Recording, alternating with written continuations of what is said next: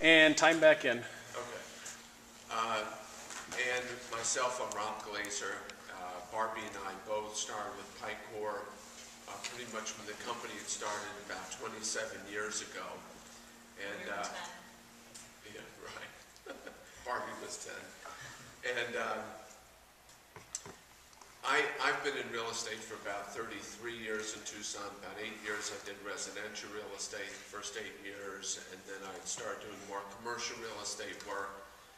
And I wanted an environment that was solely committed to commercial real estate opposed to the kind of hybrid that I had before. And I met Mike Hammond, who was the founder of the company, and originally Picor was started as an industrial real estate company.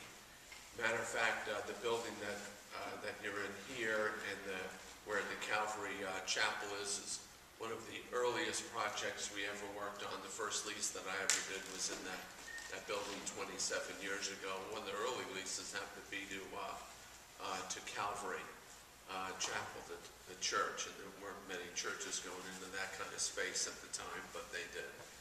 And so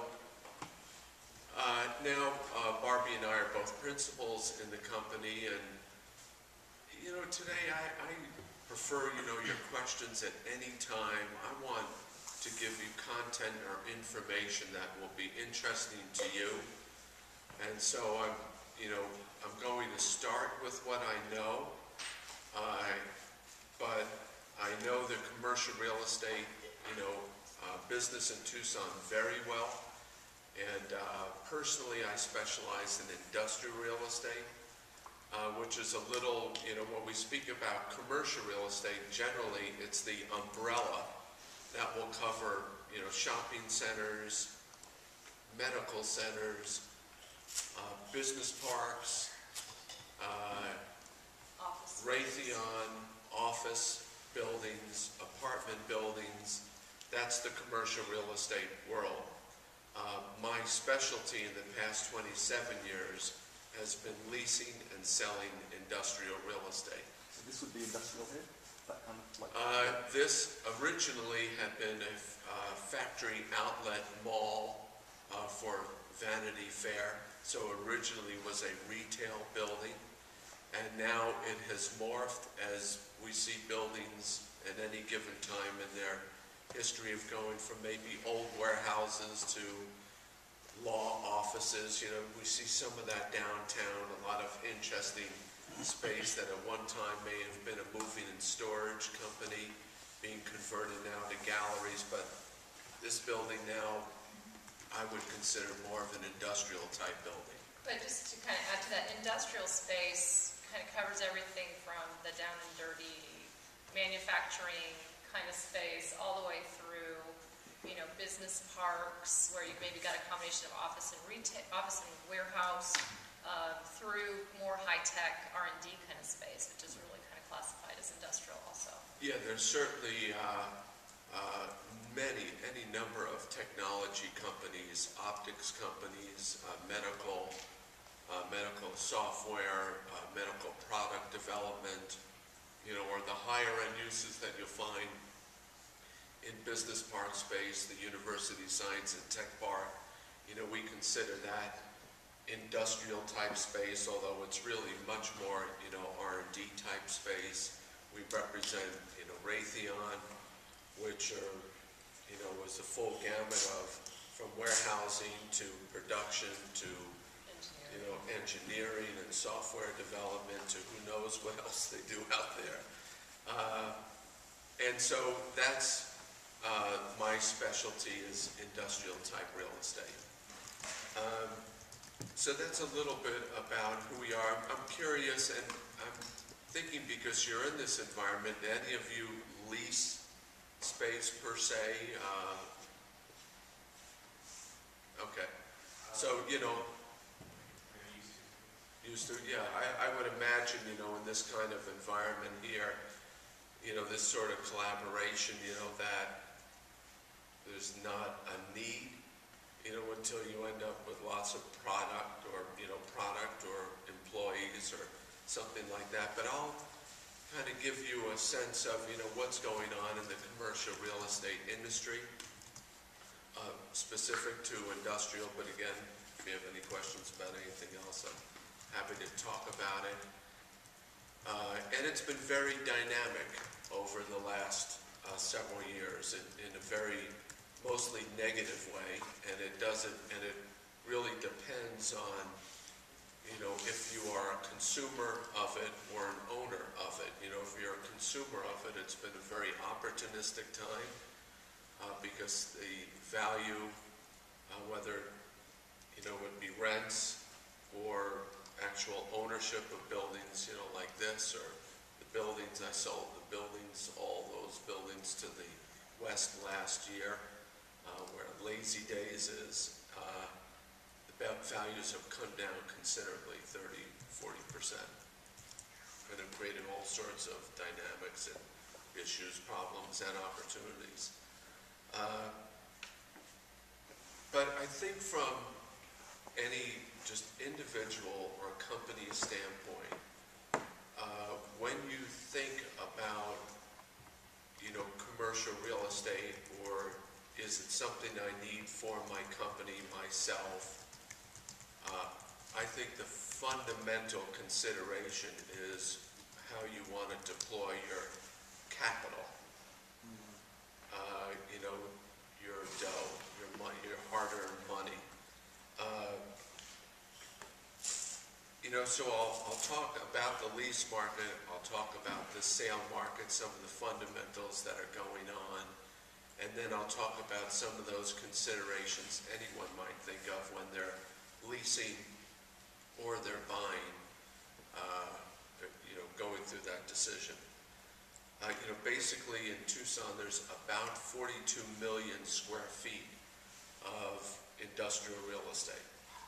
This building here, I think, is about 120,000 square feet. So there's a fair amount of, industrial real estate in Tucson, about 42 million. About half of that is available or is lease space. The other half is owned. In the lease market, there's about 3 million square feet vacant at this time. It's generally about 85% occupied, 15% vacant, about 3 million square feet that's available. That's not as vacant as the market has been in the past. In the mid-'80s, when there were a considerable amount of new construction, mostly fueled by another kind of financial debacle in the early '80s, but it was much more concentrated in some of the states in the West, Arizona, Colorado, California, not even Nevada that much, Texas. In Florida, where the savings and loans existed, there was a considerable amount of money deployed into commercial real estate, a lot of buildings built, and a tremendous amount of vacancy. When I started with Picor, market vacancy was about 40–45%. And there was a lot of trouble then, but it was pretty concentrated to those markets, not the world problems that we have today. And now there's about 3 million square feet vacant, about 15% vacancy. And in that, what happens is that there becomes a very good opportunity for tenants, whether it be new business, existing business growing, or even existing business consolidating. There are very good opportunities because rents have come down about 30%, and there's a number of things that landlords are wanting to do to compete to win a tenant's business, to get that tenant into their property. A balanced market where the landlord and the tenant are kind of on an even playing field is when the market's about 92% occupied, which is when the market is about half as vacant as it is now, about 1.6 million square feet vacant. So that means about 1,400,000 square feet has to be absorbed before that market starts to shift from tenant having a good opportunity to lease to a landlord dictating what the terms are going to be and not as competitive environment anymore. And in Tucson, generally, if we absorb in a pretty healthy market, we'll absorb anywhere from about 400,000 to 600,000 square feet per year. From about 08 through 09, there was a reduction of about 1.8 million square feet in consolidation of companies going out of business, companies leaving the market. Maybe any one of you may have worked at one of those companies at one time. But there was a consolidation of the business market and what created all this vacancy. And so the market now is moving at about, say, if I were to predict on what 2012 will be, I'd say it's probably at 250,000 square feet of absorption. So still not quite healthy, but it's moving in the right direction of business growth, but still slowly, kind of consistent with the general economic climate. So what I anticipate happening at a clip of about 400,000 square feet, we may achieve a balanced market in about 3.5 years. Saying that, it rarely moves in a linear direction that is anywhere near predictable, as we see the threats worldwide to our to the U.S. economy and threats within the community and how politics could affect employers. For instance, Raytheon, if defense spending gets significantly reduced and Raytheon starts reducing their workforce, it could happen. It may not happen. It may go in the other direction. We really don't know. But all those factors will influence what the absorption will be in the Tucson marketplace. But I anticipate over about a 3.5-year period the market being more balanced. And yeah. So, to the average person, why is it important to have a healthy commercial real estate market? How does that impact somebody that's maybe not a business owner, but in the workforce? Or Barbi, I don't think it's, I think generally when there's a healthy real estate market, it is a reflection of the economy. Businesses are expanding to a degree.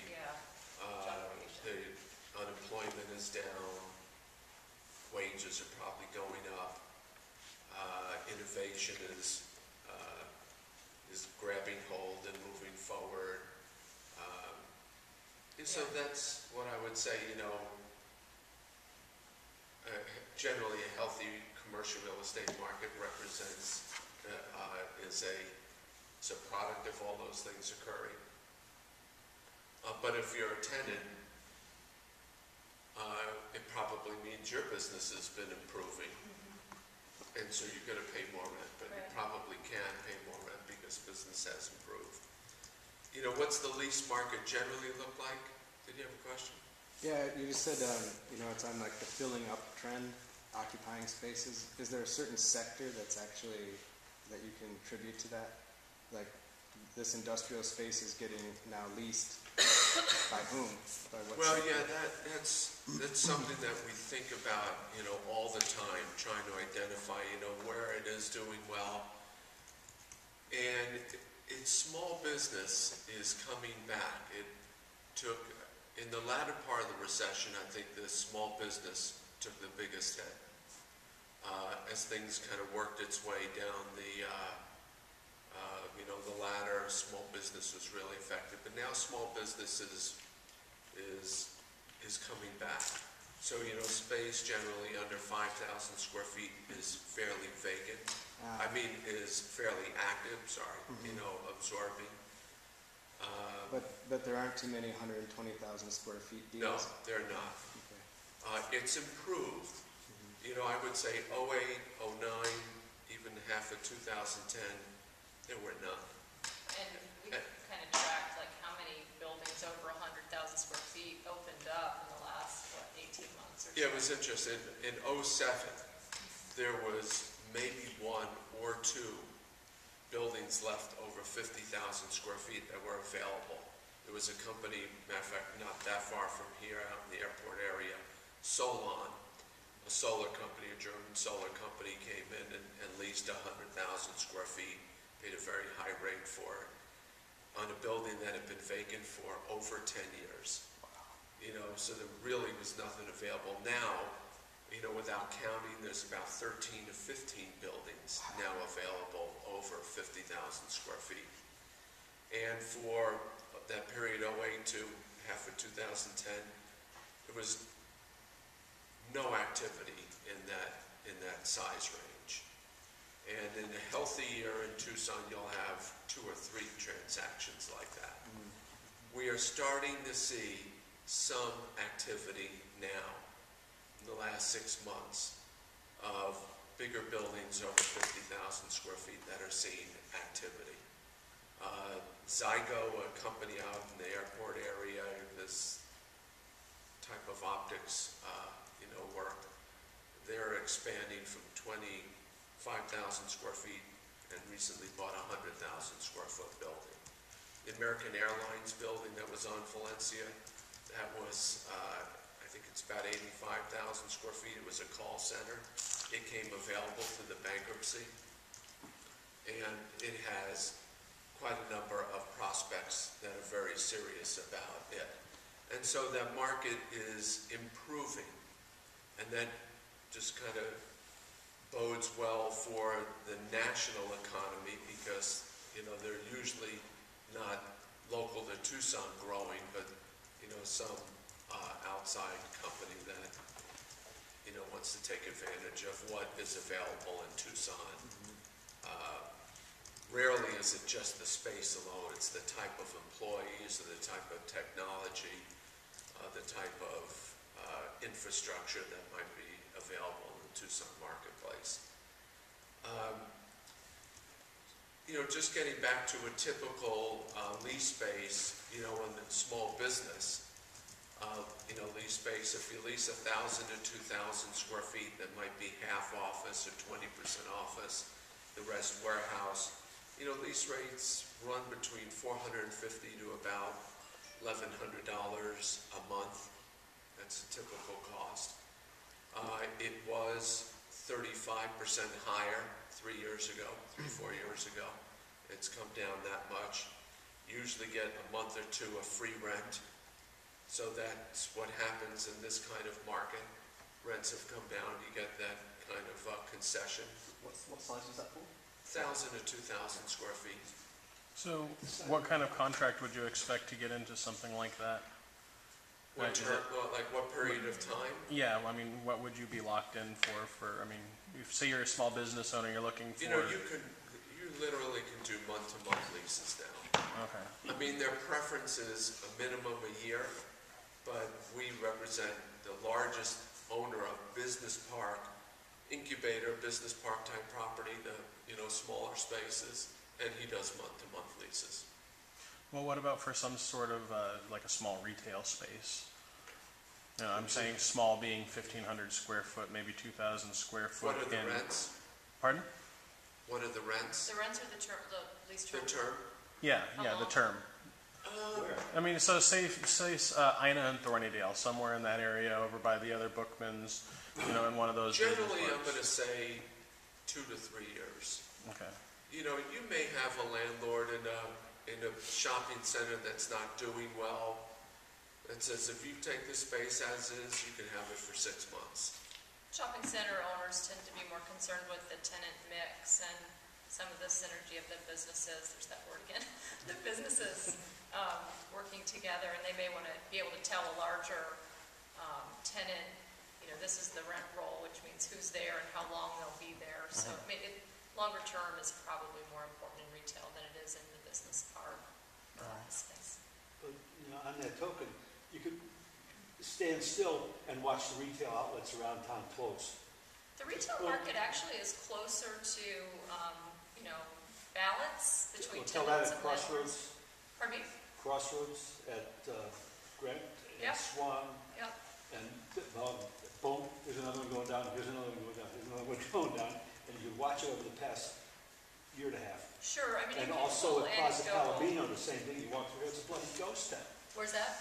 Plaza Palomino. Oh, sure. That's a pretty odd, unique property, because It's- retail it's- needs visibility. It's terrific, isn't And it? it is, but it's all, you know, Yeah, from what, but it did wonderfully for years. yeah, For years. Tucson has a way of, a tendency to overbuild, whether it be, you know, residential or commercial property. Oh, boy, we're going boom, boom, boom, and get the hammers out, fellas, and start, and start mixing stock of it, because we're gonna build.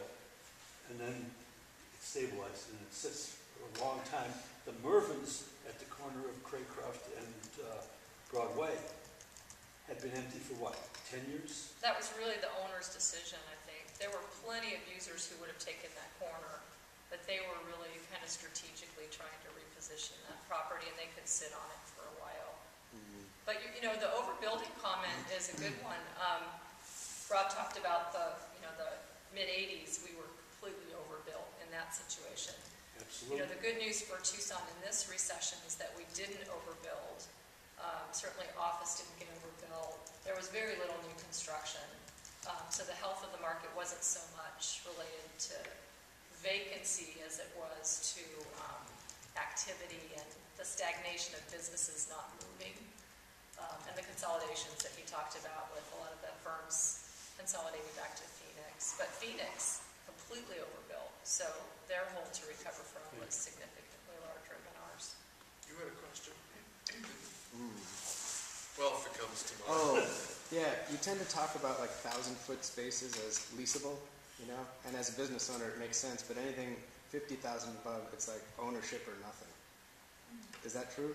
No, there's, I would say, generally more space available to lease over 50,000 than there is to purchase. Okay. Yeah, plenty of opportunity in both arenas, really.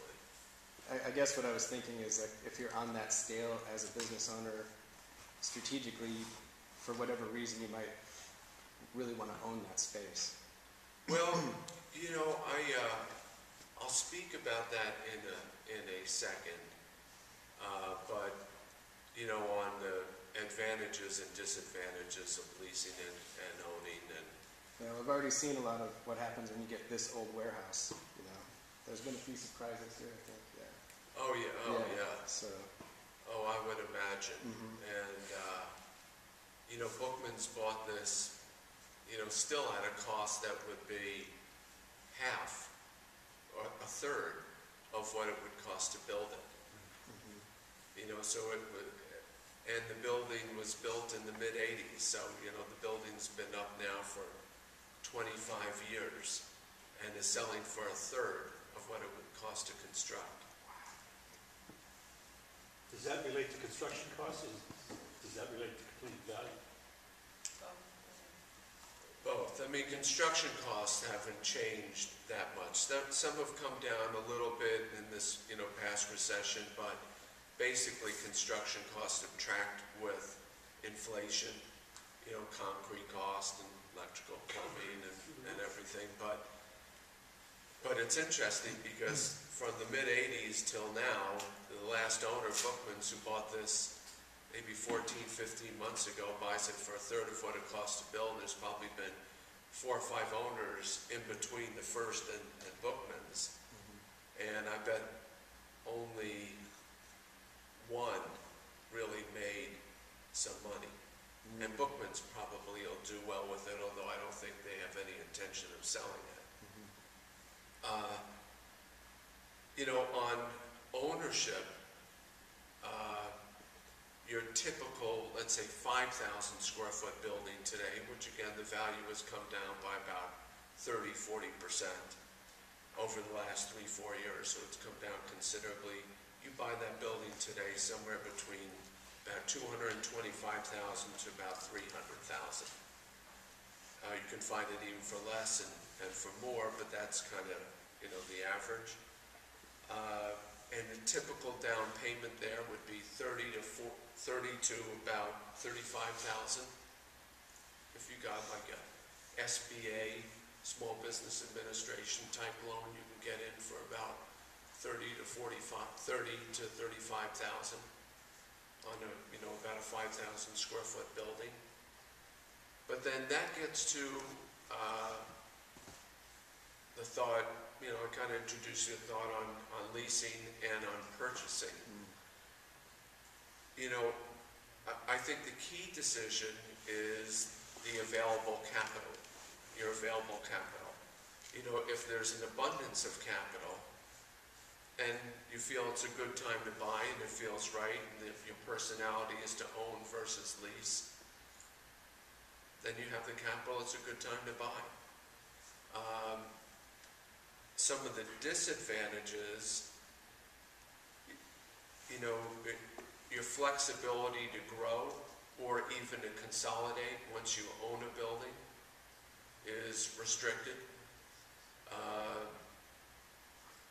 You know, if there's significant growth and you set up your, you know, infrastructure and everything in that building, you have a challenge. You know, at the same time, if you know, consolidate, want to move to a different market, business isn't going as well. You probably can tell by my general comments, I think for a business that I think leasing provides more flexibility, a better use of capital. I would venture to say that you get a better return on your business than you do on the real estate. It's not always true, obviously, but I think maybe as a company matures and they know, you know, they have, you know, 20, 25,000 square feet or 10,000 square feet with some additional land to grow if they need to, and they want to control their destiny. They don't want rent increases, because once that market becomes balanced, as these rents have fallen these last several years, well, it is just a matter of time until those rents go up by 30–40% again. But if you own a building, then you control your costs, you know, which is important to, you know, every business that you have that control. Now tends to be a better time to buy and to lease. But if you have the capital, now is a good time to buy just because the values have come down. And there's good buys in the market. But generally businesses aren't doing as well, and that's why there's this vacancy, but it is a good time to buy. So those are my kind of broad comments about my world, you know, the industrial real estate and what's going on in the market. There's always a lot of nuances to any of the details within that, which I'm, you know, kind of happy to address. But at this point, I'll kind of take your questions. And it's not really a detailed question specific to a lease or anything. Yeah. It's just thinking about real estate markets. When you look at places like the Elcon Mall, there's a lot of anchor stores that popped up around there, but the mall itself is still a dump.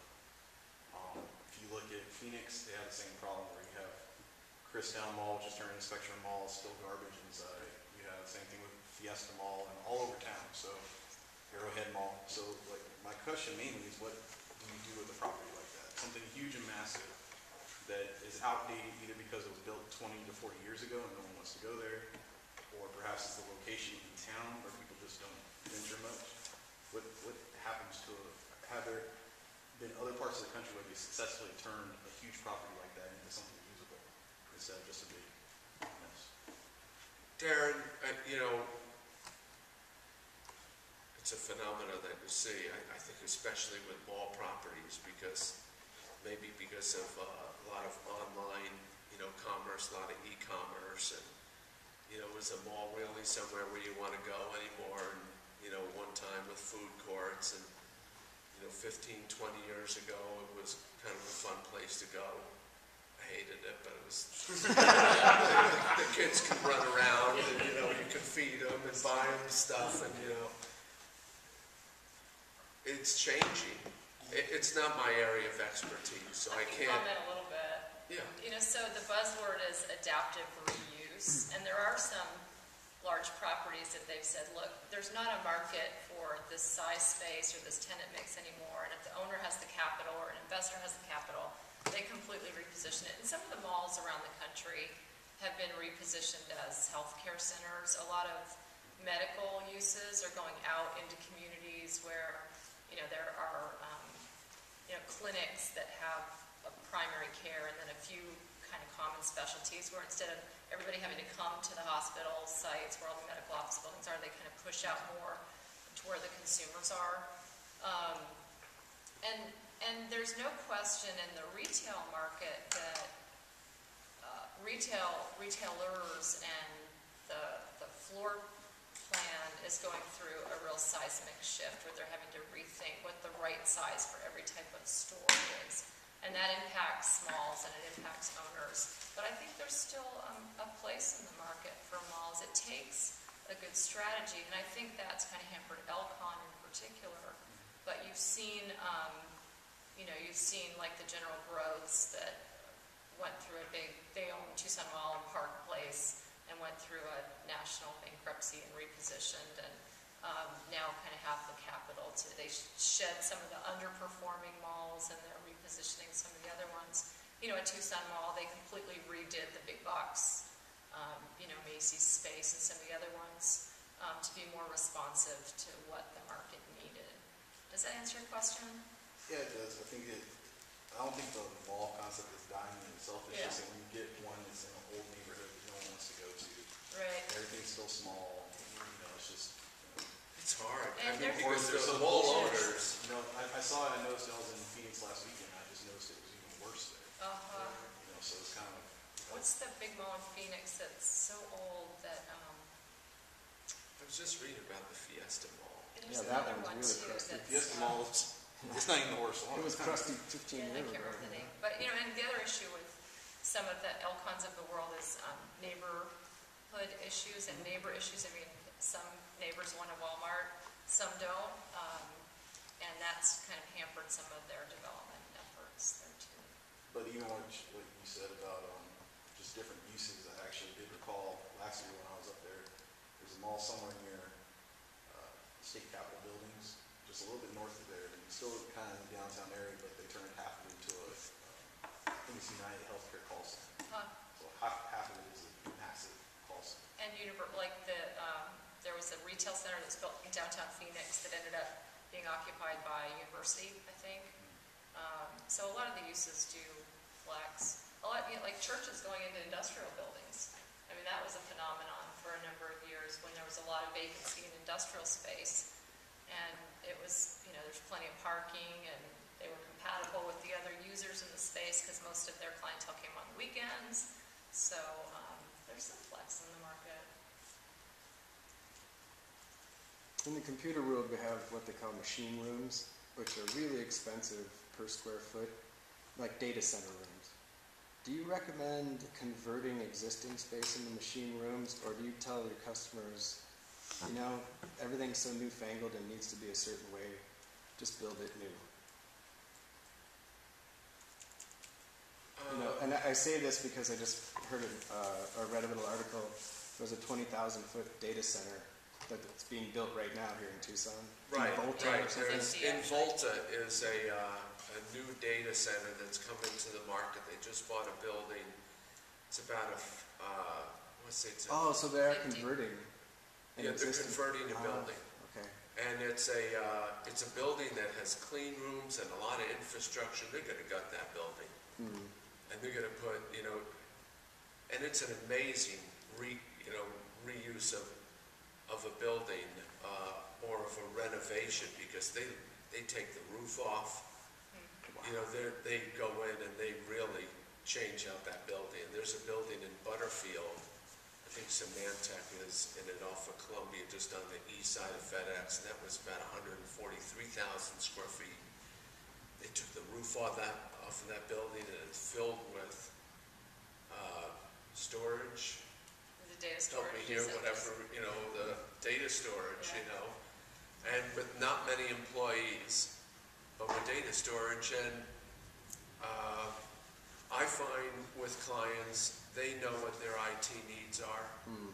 You know, it is so rare, especially the more inclined they are to ask that question, they know their answer. They know what they need. So I rarely am advising at that level. And if I did, I'd have to pull someone in who really, really knew their stuff. And but they know.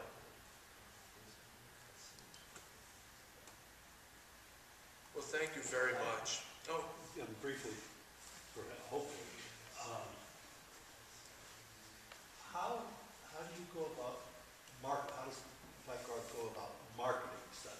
You got, somebody says, I'm leaving the building, and here, handle it for me, and send me the check after you sell it. So now it's in your hands. Now, what steps do you take besides putting the little blue sign in the sure. Well, we have studied the market, you know, so we know what the competition is doing in relationship to that building. So we work with the owner on pricing it, you know, reasonably so we are competitive. You know, so going from that point forward, there are a couple of multiple listing services through the internet. It's LoopNet and CoStar on the primary services. Residential. Sort of like MLS. You know, it's like residential, but they're not as good as residential. The residential system is an very advanced, efficient system. I still think that the commercial system is antiquated. Some of the commercial real estate companies are members, some are not. Some agents input information, some give more input, more thorough and detailed input, others don't. It's just not that consistency. The residential system, because my wife was in residential real estate for a long time, and it's just worlds apart. But so it's into that system, and then we're part of a network of other brokers that do what we do. We broadcast the information, you know, to them. Then typically we go and we think of industries that can use that type of property, and we will usually contact those industries to see if they would have any interest in look at them and those buildings. About 25–30% of the tenant or buyer of any building are within a couple mile radius of that property. So we pretty thoroughly canvass. Ideally, it's through email, but sometimes it's through mail, and sometimes it's just walking through that door to introduce them to that property. And so those are the main ways that we will market our properties. You know, we have our, you know, company website. All of our listings are accessible through our website, and, you know, other brokers know to search there, or if you're doing a Google search for Tucson industrial space, you know, Picor will rank fairly highly, and you can get to our listings also. Those are kind of the direct methods that we use. We have indirect relationships with like residential brokers. When they have a use, we encourage them to call us. Other commercial agents that may not specialize in industrial, we encourage them to call us. The Economic Development Group, TRIO, we have a very close relationship with them and with the University of Arizona, you know, to assist them with their requirements. So those are some of the indirect ways that will. As the Department of Economic Development, and I don't know if there is such a thing in Tucson. There's a state commerce authority, a state commerce authority that handles a lot of the inquiries for the state and then funnels those down to the local economic development organizations.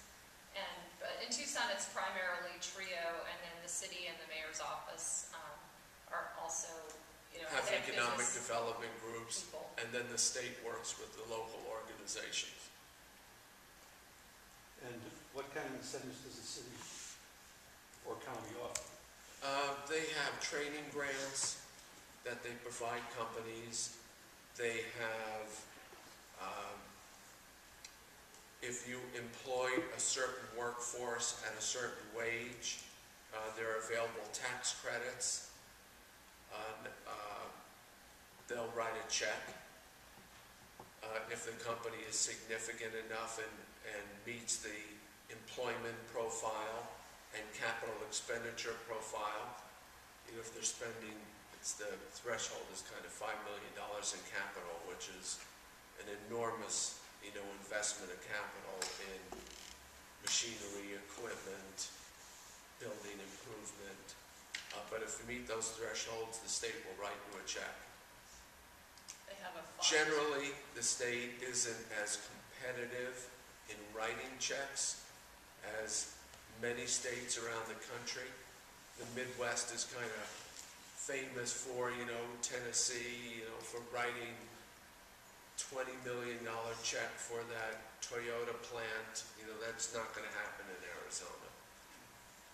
I know I was dealing heavily with a project that really never reached fruition in Tennessee. And it was one of those things where Lamar Alexander said, well, we can't give you that, but we can give you this. And it was a interchange, a highway interchange. Yeah. Which was, multi-millions of dollars. And they couldn't get, it was, and also a sanitary sewer line. Good size. The city here will do This was those before things, help the, you move your project along. I was dealing with a guy named Michael Dubois is the way he called it. And he was the guy that brought the Saturn plant to Tennessee. You can kind of look at the example of the county being proactive to buy land to protect Raytheon's interests here. That's not directly an incentive, but it's the municipality being responsive to the workforce that's pretty important to the community.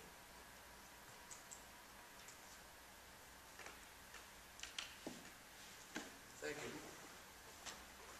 Any other questions, or? All right, thanks. If you're interested in finding us on the web, it's pipecor.com, and we have a blog we post about weekly. That's one of my babies. News and information about that's of interest to investors and occupiers of real estate here. That's blog.pipecor.com. And I'll leave, we don't do a ton of paper, but I'll leave just some paper handouts. It's a Tucson overview, some stats on the market and top employers, and this is something that we update semi-annually. So there's some of those for you. Thank you. Thanks And for having us. otherwise, take care, and I wish you all the very, very best. Thank you.